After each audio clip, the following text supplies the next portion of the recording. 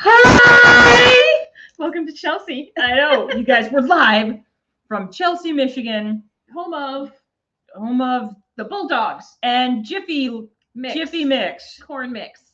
Yes, state. Yes. Wait, isn't it? Aren't you guys state football champions? Yeah, of whatever, just Football. conference of Not Yeah. Super Bowl champion. no Other but- football champion. yeah, high school High school. of our size and Weight. I Yeah. don't know. I mean, I didn't go to any of the games. That's all right. fine. Shame. I know. I know, I right? work on Fridays. Friday night's my late night. Plus, I wouldn't have gone anyway. That's the truth. It's outside and it's cold. Did you watch any of the Super? Speaking of that, we were not on. We did not broadcast last week, you guys, because of the Super Bowl. Mhm. Did you watch the Super Bowl, Ann Brothers? No, because of sporting, Okay. and I don't really do sporting. Also, honestly, Duncan and I don't have cable. In fact, we don't even have a TV. We stream everything, and I was just like, that sounds like a lot of work for something I don't want to watch. So, what did I watch instead? Oh, you know what I did? HBO Max right now has A Nightmare Alley, the Guillermo del Toro movie. So I watched that for the third time. Well, there you It's go. amazing. That's okay, Ann. I watched the Super Bowl for both of us. At least I watched part of the Super Bowl for Mhm. both of us. I watched the first half. And I watched the all-important halftime show, Oh, very good. which I liked. I thought I was eating cookies. Sorry. Mhm. I actually really enjoyed the Super Bowl halftime show. I always thought hip hop was fun. I still do. A lot of people didn't like it or whatever, but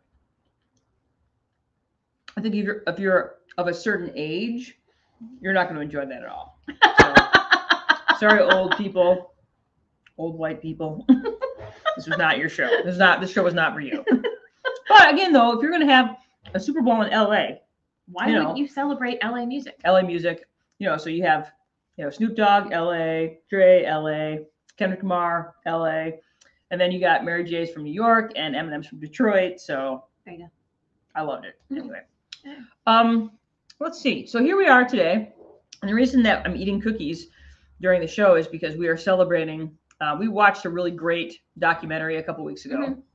and then we ate while we watched it, Mhm. and then we ate before we watched it, Mhm.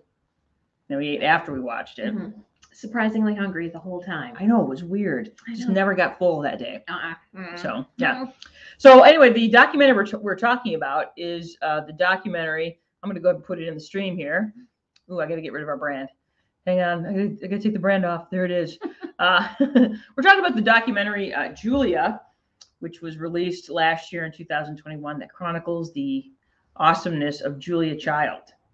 So And of course, if you know anything about Julia Child, she was all about food. So what better way to celebrate and appreciate Julia by eating some food a lot of food. because she loved food.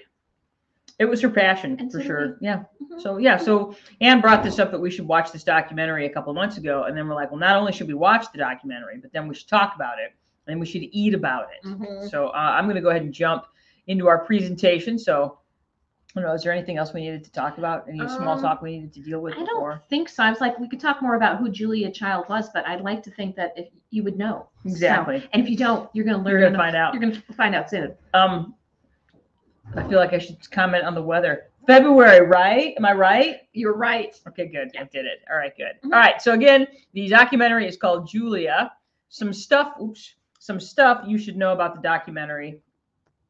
There it is.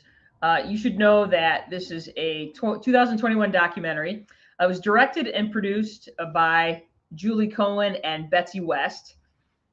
It discusses the life and impact of Julia Child on America's current food landscape. And I'll talk a little bit about that towards the end of the presentation. But if you spend any time on cable television or have any sort of streaming service, then you'll notice that a big bulk of those streaming services and cable television is dedicated towards some sort of food something. Food eating, food going to eating places, food preparation and eating, stuff to preparate food with. Yes. And just competitive food shows. Oh, and the competitiveness of food Yes. shows. And Gordon Ramsay yelling at somebody in a kitchen on a food show. So Unnecessary. Totally unnecessary. So anyway, this landscape of food that we live in now, and all these shows that deal with some sort of person eating food, person trying food, person taking you, it really does go back to this woman, Julia Child. So this documentary discusses the impact that she had on America's current food landscape. It's a really excellent history of what shaped her and kind of put her on the path of being America's first, really TV chef rock star. It shows this really her amazing story, the amazing love story that she had with food and her husband, Paul. It's an inspiring look at the woman who changed the way we eat in America, and we'll talk about that in a minute. If you're looking to watch this, and I really think you should, because you totally should. I think everybody should watch this because it's really great. It's currently available to rent on Prime.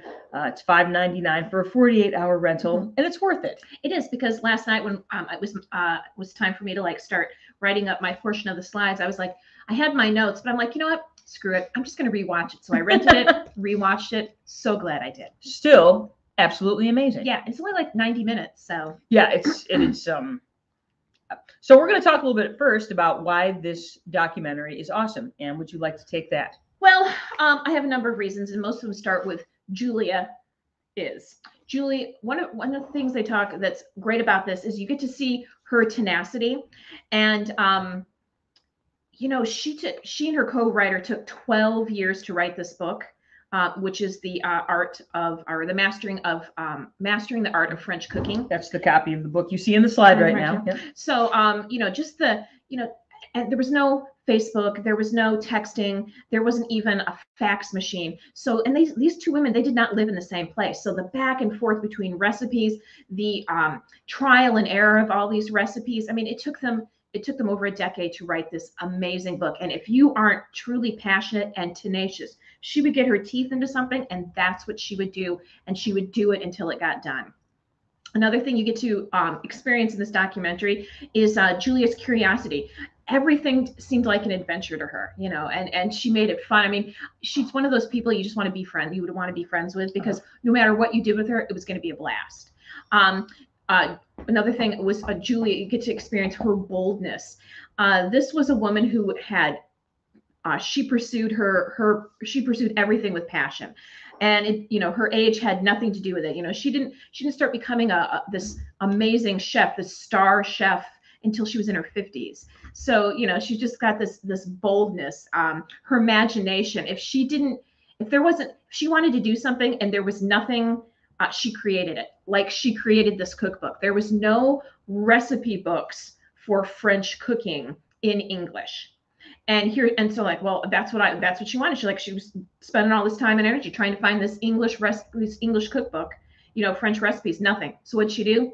She created it.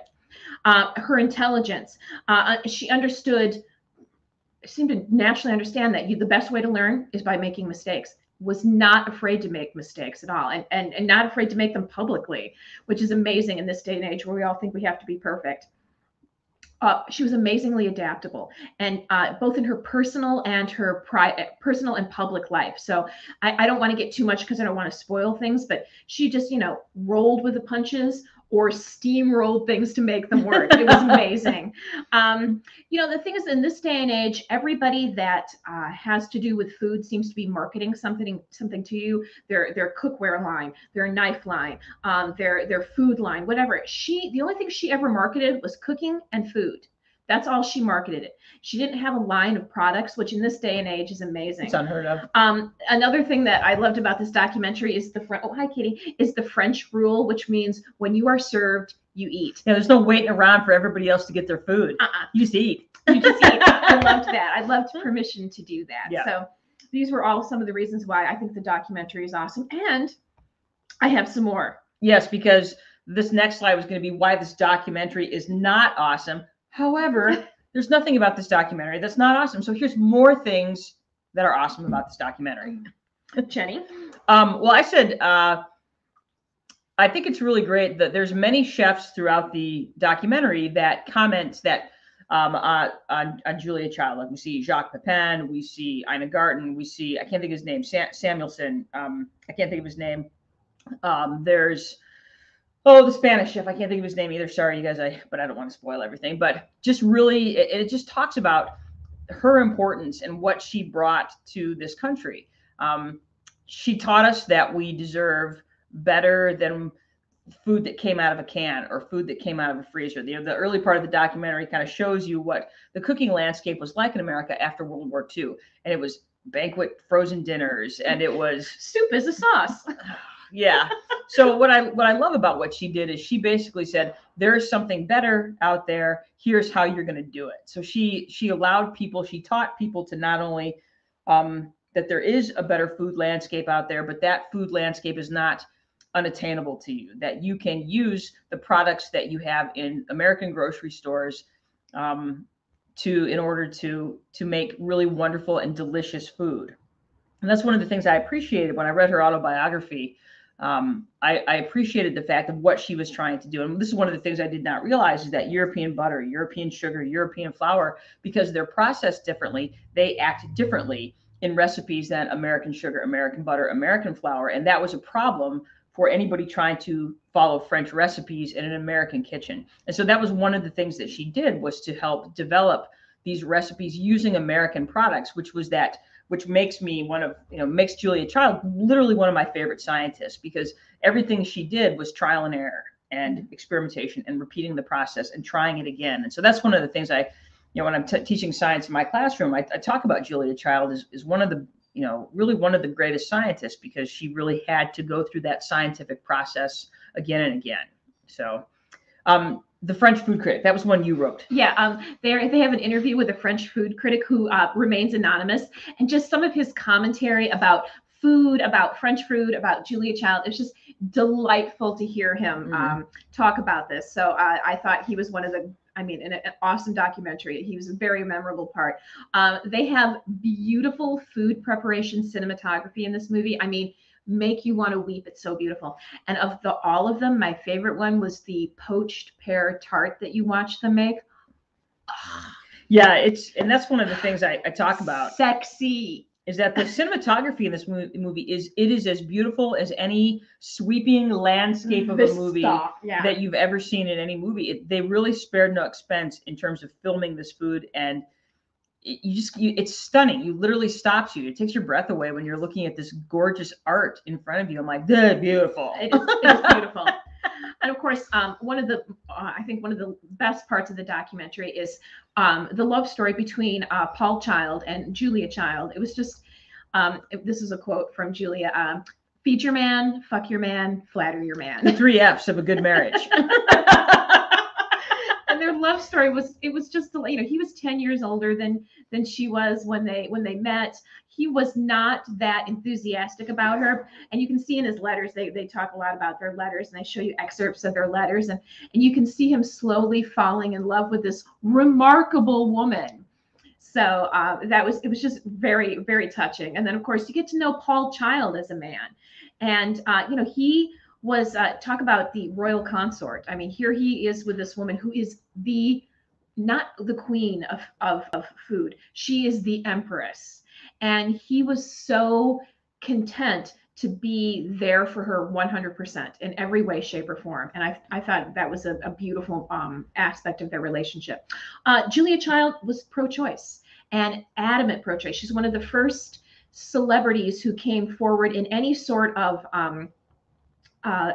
like social movement and supported it, publicly supported. She also did that with AIDS.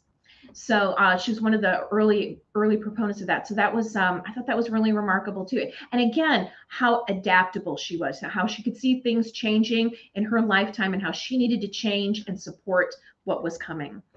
Of course, the cinematography. Cinematography was just ridiculous. It was so good. So amazing. Fun fact about Julia Child: at 6'2", she was the shortest of her siblings. So she had a sister and a brother, and the brother was 6'4", and her sister was 6'3", and then you had her sister was 6'5". Her sister was 6'5", her brother was 6'4", and then you had little Julia at 6'2". So yeah, that was a tall family. And yeah, this is at the end of this movie, the documentary, you'll get the feels for real. You will. Yep. You'll get all weepy. Yeah, even after I saw it the second time, I think I got a little bit more weepy the second time. Yeah, I totally cried. I cried. Yeah. like for real. Yeah. Yeah, because the story, I mean, when they talk about Paul's death, Paul died before Julia, and just you know like I said, you just get the feels. Yeah, it's nice. Yeah, you do. Yeah. And he was Paul was a photographer, so they have these awesome pictures of him, like in Valentine photos, that were hilarious. This one with them in a bathtub and a bubble bath together, so wonderful. Adorbs. Adorbs. It's adorbs. Indeed. Yeah. So I mean, from start to finish, I mean, her story is remarkable. It's amazing how her life could have been really different, because she was, she was Southern California, Pasadena money. And the expectation is, because she was Southern California, Pasadena money, that she would be a homemaker for some other Southern California, Pasadena money. Mm-hmm. And the fact that she didn't want that, she went out, she went east, she went to Smith College. And the best thing that probably happened for her was World War II, because now she had, she joined the force, and she had a reason to leave, and that's what she did. And had that not happened, she probably would have ended up back as some banker's wife. Yeah. In Southern California. Yeah. Because that's what you did. And, one of the things that she learned from Paul Child was how little she knew. Mm-hmm. Here's this woman, she's incredibly well educated. She's, wealthy, but was not in any way, shape, or form worldly. And so that's what that experience of being overseas and meeting Paul Child and starting to learn the world. And I think because she was intelligent, because she was tenacious, because she was strong, those are the things that allowed her to eventually become who she was. Mm-hmm. And that experience was part of it. World War II was part of it. So, yeah. And I also think, how Julia was not conventional in her look. Her look was not conventional. She was tall. She was attractive, but she wasn't pretty. Quote unquote. And then I think because she wasn't conventional in her look, it gave her permission to not have to be conventional in other ways. Her passion for the new, for seeing the new, for experience, that all of that would have been should have been beat out of her a long time ago.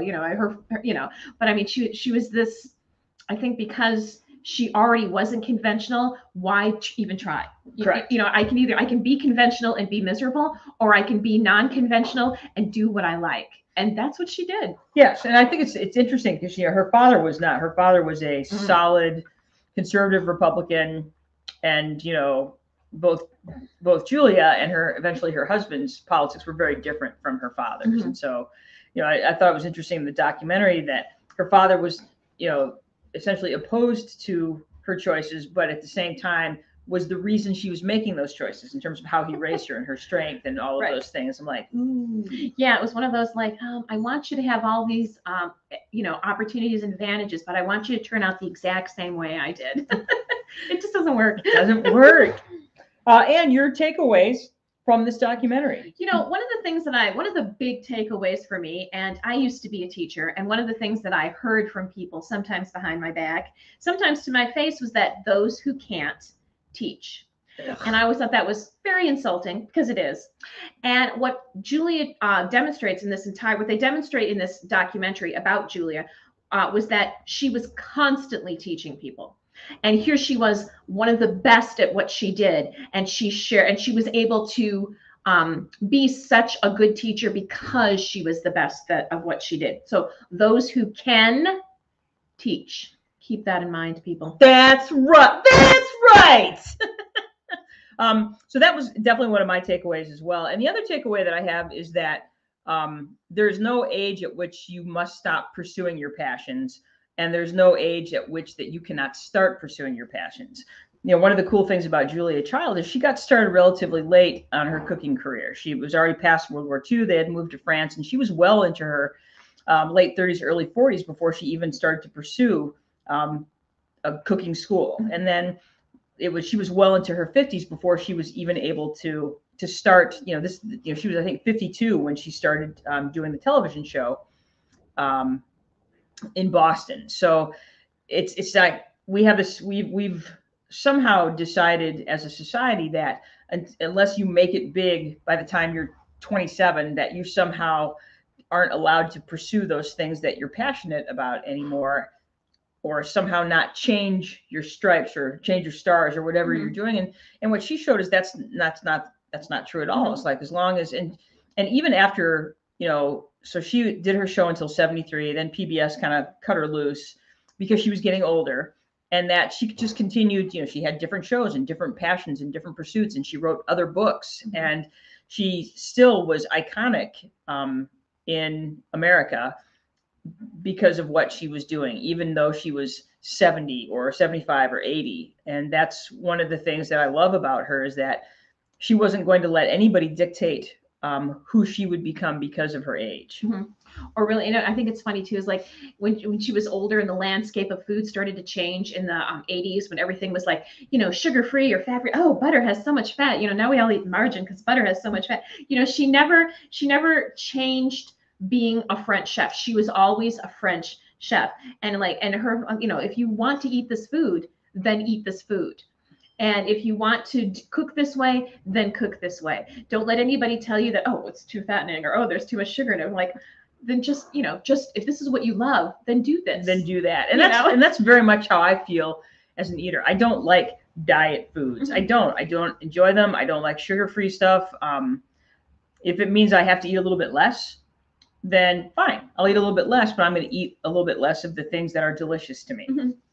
I'm not going to, I don't like to cheat myself. No, and neither did Julie. In fact, it was there was a number of people who commented that if she liked something on your plate, she ate it.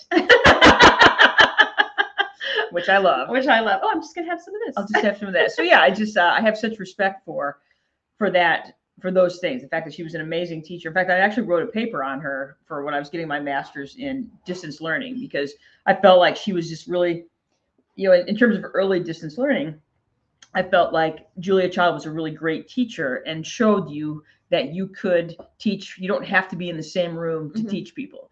That if you have people on the other end of that are interested and motivated, then they can be taught. And I still 100% truly believe that. And so anyway, wrote a paper on her because why wouldn't I? Because why wouldn't you?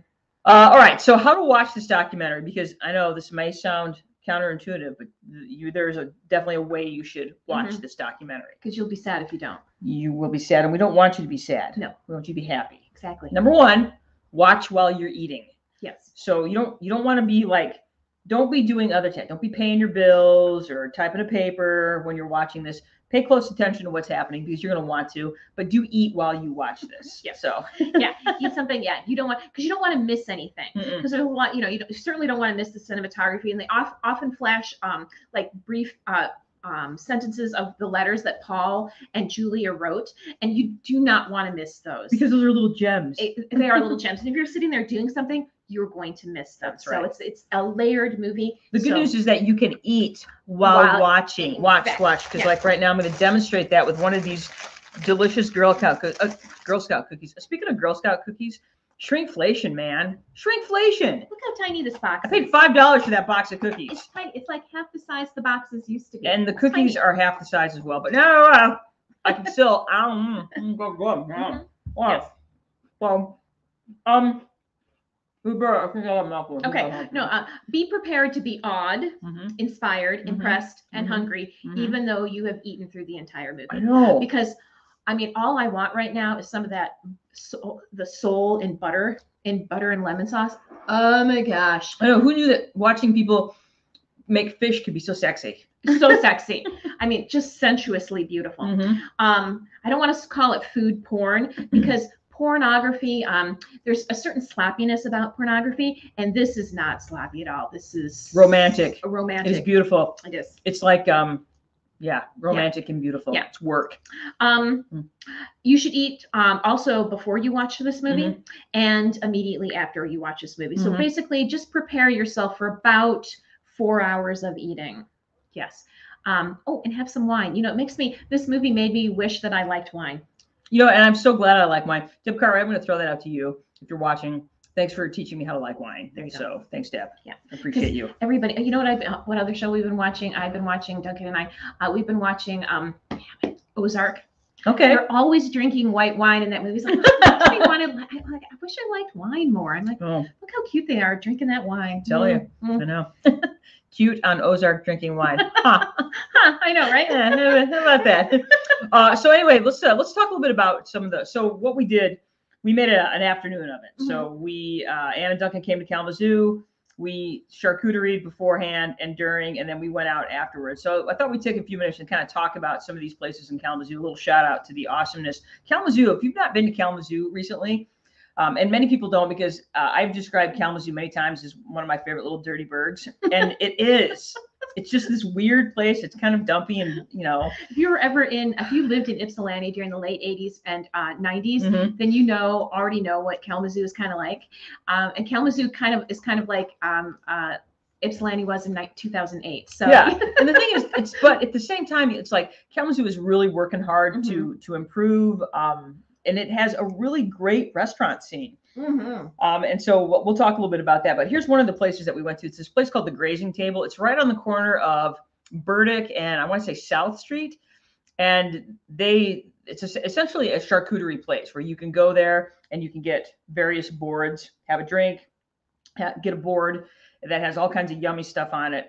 This place is on our radar because when Joe and I bought our house in Kalamazoo, our realtor, Kim Toogood, by the way, if you're looking to buy or sell a house, Kim Toogood is the girl. So if you need more information, I'll DM you with information. But she got us a little housewarming gift of a box of stuff from the Grazing Table, and it is outstanding, so good. And so the picture you see here is some of the stuff that you get. They have cheeses, they have meats, they have fruit, they have delicious crackers, olives, and it was yummy. This little, I got like a little box, and then I put some other things together there, and they're super helpful and nice, and highly recommend it. So we ended up having this little plate of prosciutto and olives and salami and figs and grapes and blueberries and 4 kinds of cheeses, including a green chili cheese from Hatch, New Mexico, that was divine. So good. Oh, wait, we have to talk about what I brought. Oh, and what Ann brought was? I went to the Agricole, which is here in Chelsea. It's a little farm market, and they bring in produce and baked goods and crafts and all kinds of cool stuff from farms all over our region. And so I got croissants from Crust, which is a bakery up in Fenton. Very good. Considered the best. Crust is actually considered the best bakery in the state of Michigan. And it is really good. Which is a bold claim. It is bold, but yeah, honestly, it's my favorite. Super good. And then I found some blueberry lavender jam, which just sounded so French. It's super yummy too. So I brought that. So that's what we had. Yeah, so we had croissant, we had charcuterie to start, and then afterwards, we went to a place called Principal Food and Drink, which is right on the Kalamazoo Mall, which is right next door to Gazelle, which is the running store right on the mall as well. And it's really an excellent little restaurant. So, Ann, what did you have at Principal Food and Drink? At Principal Food, I can't remember the cocktail I had. I just remember it was beautiful, and it was a little on the more bitter side, so it wasn't super sweet, but it came in a lovely glass. It was kind of this burgundy color. It was beautiful, and I drank the whole thing. I can't remember what was in it. I think some tequila, because I really like tequila. It was a tequila. It was a tequila drink, because I usually order those. I always remember it was good. Don't remember the name of it, but I was really, oh my gosh, I got to sit so that I was facing the bar, and it was like mixology heaven. I mean, these people were serious. The bar is for real there. For reals. So, and then actually we had this cheese for our appetizer. Gosh, I can't remember the name of it now, but it's like this cheese that you grill, and it's the cheese that starts with an H. Yeah. Like a how do you Duncan, what's the name of that cheese? I think he went back outside. Okay. Hell no. Anyway, but I had the roasted chicken and with twice baked potatoes, which I love. And then I had this sort of Brussels sprout. Oh, Duncan, what was the name of that cheese that we had at Principal in Kalamazoo? The cheese that they grill. It's kind of bouncy and yummy. It was homily. Homily cheese. See, I didn't remember it. So very good. Now, the nice thing about a place like this is that they're not afraid to serve dark meat. So I had the half roasted chicken, but it came with dark and light meat, and I love dark meat chicken. Dark meat's where the flavor is. It's where the flavor was. So I like it when they're not afraid to do that, which just means they know what they're doing.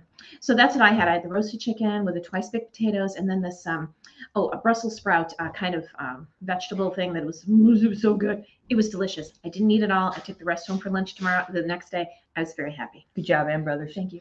I had the flank steak served medium, because I'm not a heathen. What is that line from? What's that line from 30 Rock? What am I, a farmer? No. Oh, an aristocrat. So no, I had the flank steak medium, and it comes with little crispy haystack onions, and it's on a bed of a horseradish cream, which was delicious. And I had little potato croquettes that went with that. Which, if you've never had potato croquettes, they literally should be served with everything. No more fries, just potato croquettes. Duncan had the same thing. He thought it was very so good. And then I had a very expertly crafted old fashioned with Maker's Mark. That may have been the best I've had in the city of Kalamazoo. And I've been trying them all over Kalamazoo. In fact, I had 2 because the rule with old fashions is that 1 is not enough and 3 is too many. So there. So the sweet spot. And we walked there, so that was good. See, too. totally. We totally walked there. And then we had all the desserts. I'm not kidding. We ordered all there was like 2 we didn't get, but they were like ice cream based. Yeah. I wasn't, it's like, oh, try which sorbet do you want? I was like none of them. Sorbet, gross. Yeah. None of them. So yeah, we each got a chocolate pudding, which was delicious, and then we split the little coffee cake, which is this delicious almondy eggnog. It was an eggnog coffee cake. And then Joe got the peanut butter banana split, and we had some of that as well, which was so good. It was very good. Yeah. So overall, excellent meal. I can see why Principal is one of those places that consistently pops it up at the top of the restaurants in Kalamazoo. And then there's one like literally next door, Rustica, which is another European style restaurant. So that's next on the list. So we did really want to go to a French restaurant, but Kalamazoo doesn't really have a traditional French restaurant. So we did find us one in Detroit. So we're going to go there sometime this spring. Well, maybe we should go when we do that tour in April. Oh, good idea. Because I got to save up for that. Yes, me too. Yeah. And, in the past, I've gotten really spoiled with French restaurants because Denver had an outstanding French restaurant for years called Le Central. Unfortunately, it closed, I want to say 5 or 6 years ago. The people that owned it retired and they sold their building for just a dump truck full of money. So good for them. But what was great about Le Central is that it was very affordable. You could spend $30 and get just an absolutely fantastic, meal that included, hors d'oeuvres, drinks, and dessert for $30. Yeah, the French restaurant in Detroit is like $30 for one thing. For one part of it. And then when we were living in Wisconsin, we were not that far from the Twin Cities, and so there was a really great French restaurant in St. Paul called Meritage, which again very affordable. Just a really cool hip place. Delicious frites and mussels. So frites, y'all. So again, if you're looking for a nice place to take people from out of town, you want to show them a good time, take them to Principal. It's really excellent. So that's what we did after watching. So one of the things that kind of got me started, I've always loved to eat, but one of the things that really got me started in, I would say, finer dining was I started watching Top Chef in about 2006, and I got hooked. And one of the things I liked with that show is that not only was it a really interesting cooking competition, but I learned a lot about what fine dining meant. I really didn't know what that meant. And so what was cool was learning some of these techniques and some of these ideas that you see that takes dining from one level to the next. And so I really just got an appreciation for what it takes to cook, what that means and what it means to cook and eat, and technique and flavor profiles. And so I just kind of got sort of obsessed with that starting about 15 years ago.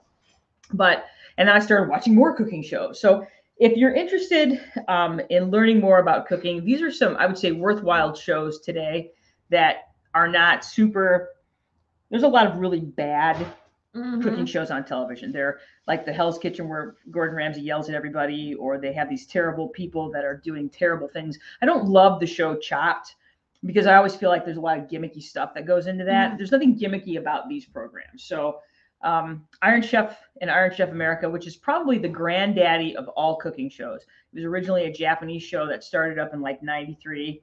And then slowly but surely that kind of got picked up in America, and you ended up with something called Iron Chef America, which is a cooking competition show. But again, pretty cool show. They basically give them just tons of ingredients to use, or they focus on a single ingredient, and then you get to watch chefs kind of figure out how they want to present that food in what way, shape, or form.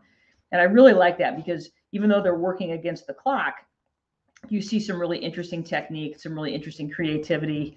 There's no yelling or screaming or calling each other names, or it's just, this is what you have. This is how much time you have. Now make something amazing for make a 4-course meal that's amazing.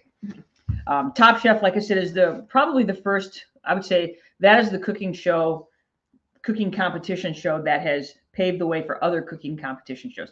Chopped was born directly from Top Chef because Ted Allen, who is the host of Chopped now, used to be a judge on Top Chef. So that was kind of born from that.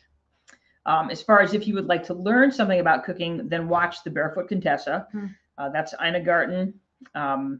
She does I think one of the best jobs of all of the how to make stuff TV chefs, because she does her entire recipes. She doesn't leave things out. Paula Deen leaves things out, so you'll buy her recipe book. Naughty. But Ina Garten doesn't. She will take you from start to end, all the way. She'll take you shopping. She'll bring it into the kitchen. She'll show you how to prepare it. She'll show you how to serve it. I want to be one of her friends so bad. I know, because she's always like, she lives in the Hamptons. And so she's always like going to these really nice places to shop for her ingredients. And then she makes these beautiful things. And then she invites like her neighbors over, and they'll like have some sort of, cookout on the beach or something like ridiculous. And I just want to be your friend so much. I know. Call us. I know. Text, Insta, tweet me. Whatever. Love you. I'll do the dishes. No, and like the first time a number of Thanksgivings ago, I wanted to learn how to do a turkey. And she did a Thanksgiving special, so I learned how to cook a turkey. I mean, really cook a turkey from Ina Garten.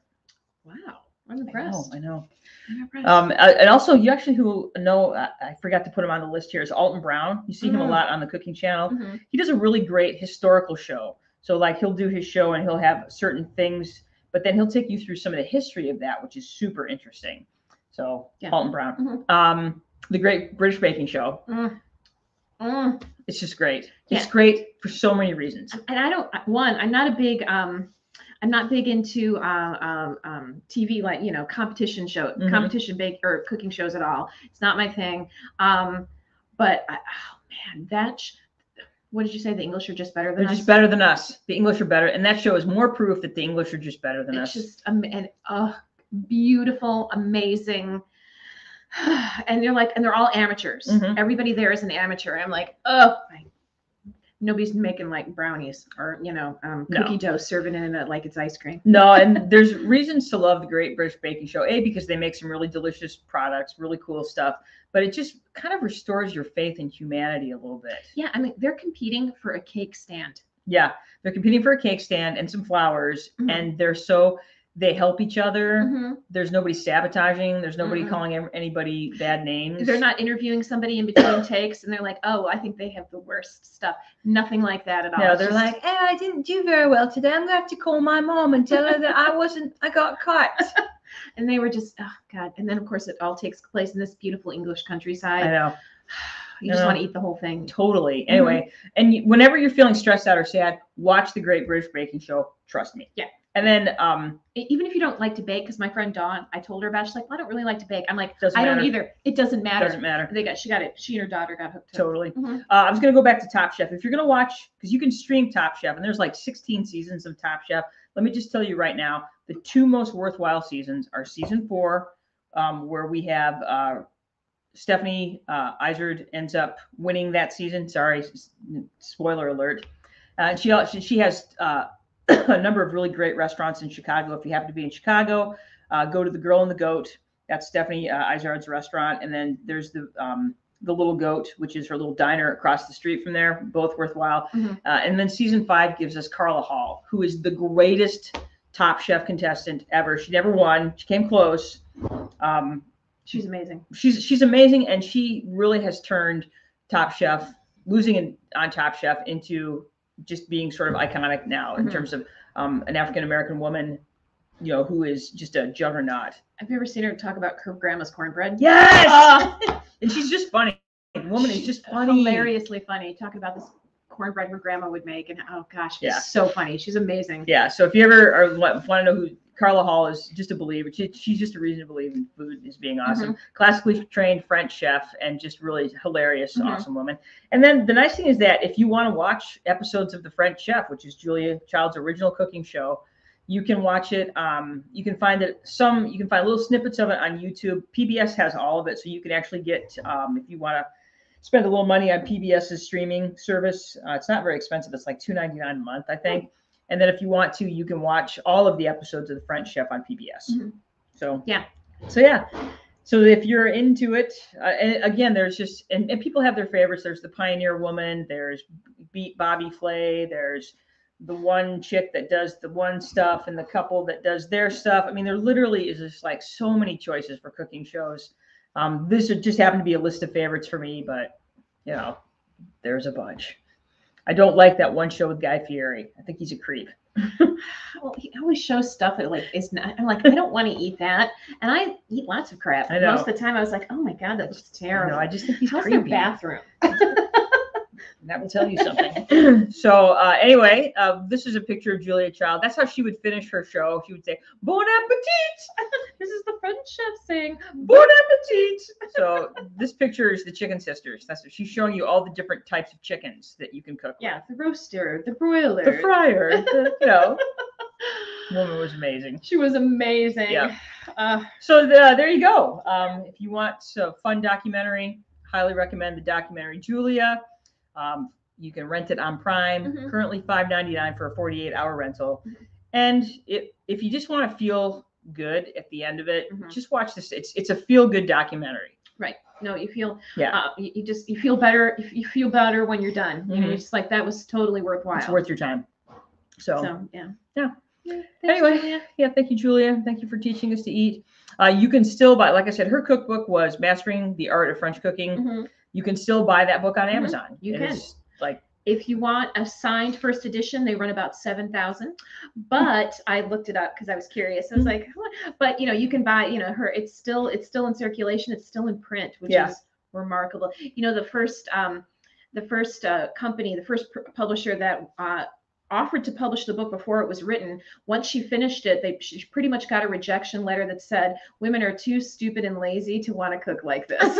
It was basic. It didn't say that. They didn't say those exact words. But basically was what they said was, "Oh, women are too stupid and lazy to ever want to cook like this. This is too hard for women." So anyway, so I love it when people cook for me, and I love good food. I do not like to cook.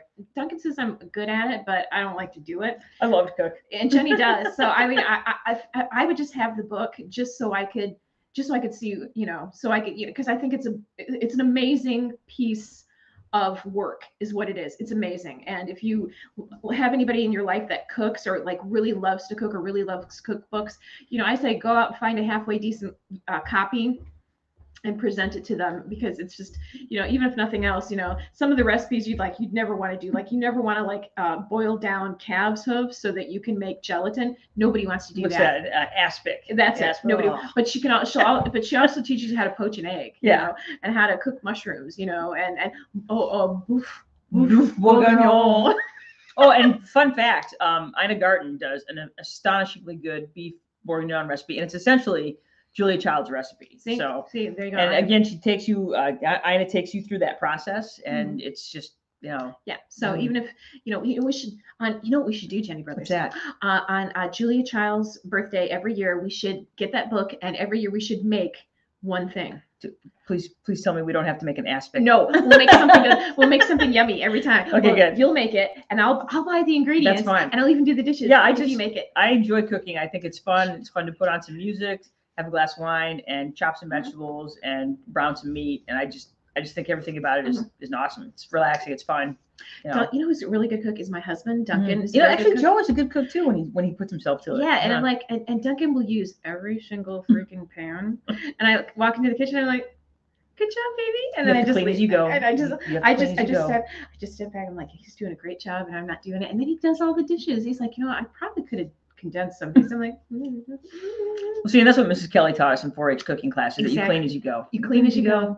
Exactly. Because looks like you always clean as you go. And I'm like, yeah, because I was in 4-H. That's what we did. That's what Mrs. Kelly taught me. Especially if you have a small kitchen space, you gotta clean as you go. Clean as you go, and you don't have to use every. You'd be amazed at how many times you can reuse a bowl. It's amazing. It's the whole running water thing. It's awesome. Exactly. So anyway, but But yeah, so my actually I bought him an awesome cookbook last Christmas with an amazing pie crust recipe that just makes you wanna.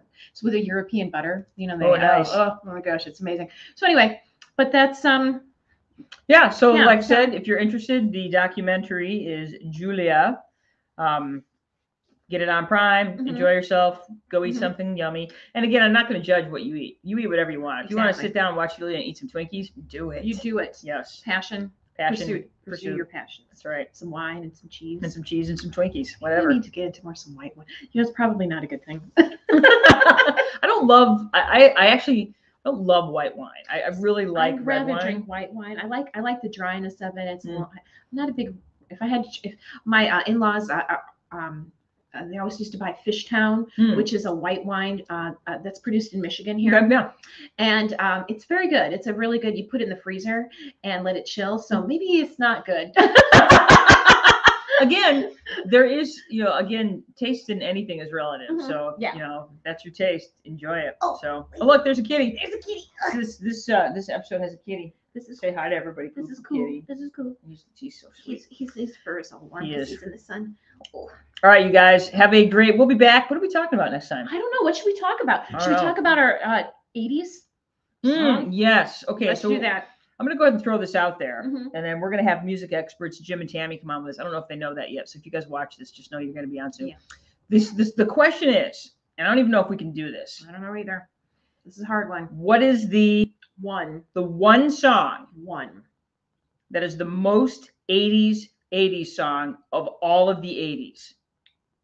You get one. There's only one. Yeah. Yeah. When we do this, I'm going to talk about 5 songs that I felt were the most influential to me in the 80s, but there is only one quintessential 80s. I don't know. Is there? I don't know. Only I don't one? even know if you can. I don't even know if that's possible. I have a couple of ideas in my head, Okay. but I mean, it's still a couple of this. Yeah. So look for us probably next week at this time talking about what is. It depends on if we can get Jim and Tammy on here because Yeah. there are 80s culture experts, I believe. So, all right. Anyway, you guys, enjoy your Sunday. Have a great week.